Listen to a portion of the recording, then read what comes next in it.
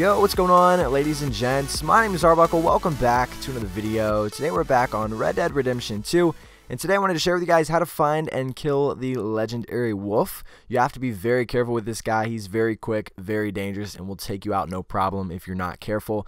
You need to be very, very quick when trying to take this guy out, and make sure that you do have Deadeye, because he will come after you very, very quickly. So first off, this guy is actually located on the north end of the map, just northwest of Fort Wallace and south of the Indian Reservation in Katora Springs. You guys will see here on the map if you zoom in.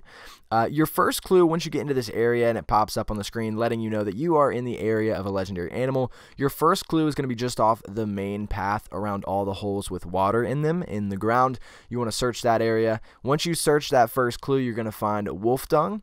Then you're going to be able to go to your second clue. You want to head southwest about 50 yards, and it's going to be next to a giant rock. Again, this is a big open area, not too difficult to find these clues. There's not a lot of stuff on the ground that's blocking your view. So again, head southwest about 50 yards. You'll find some wolf fur next to the giant rock there.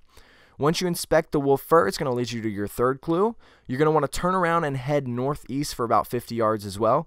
The clue is going to be in the dirt area there, and it's going to be a carcass. You won't be able to miss it. It's a giant carcass that looks completely destroyed just laying there in the middle of the dirt. Once you find this third clue, as you're inspecting it, you want to be very, very careful. You guys will see in my gameplay, this wolf can smell you from very, very far away and will come after you immediately. As you guys saw, right after I inspected the carcass, you want to head towards the east around 75 yards. You guys will see as soon as you turn east, you'll probably see the wolf all the way down there, and he'll probably see you. When I went to kill him, I moved in just a little bit, and he came right after me. He came quick, and I was not prepared. He actually got a few bites off on me. Fortunately, I had enough health, and I had Deadeye to slow him down for a little bit. It took me 4 shots with a rifle to kill him, as you guys will see in the video. I believe I hit him twice in the body, so I had 2 headshots and 2 body shots. Took me 4 shots to kill him. I believe it's 3 if you land all the headshots. But again, if he comes after you, then you really just start shooting and hoping that you're hitting him.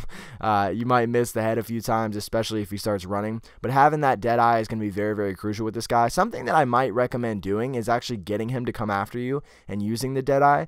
For some reason, my Deadeye just went away really, really quick, and I was freaking out because I wasn't expecting him to come running at me. So I would get his attention, get him to start running, so that all you do is have an open headshot, use that Deadeye, and just pop 4 shots off. And again, like I said, it should only take 3 if you land every shot to the head. But again, guys, you want to be very, very careful with the wolf. He is very, very big, very fast, and very strong. He'll take you out no problem. So again, guys, please be careful. But if you guys have any questions, maybe you're struggling trying to find him or kill him, or you're having problems, make sure to leave them down in the comment section below. I'll be sure to try and help some of you guys out. Make sure to subscribe if you haven't already, and I'll see you guys next video. Can we be friends?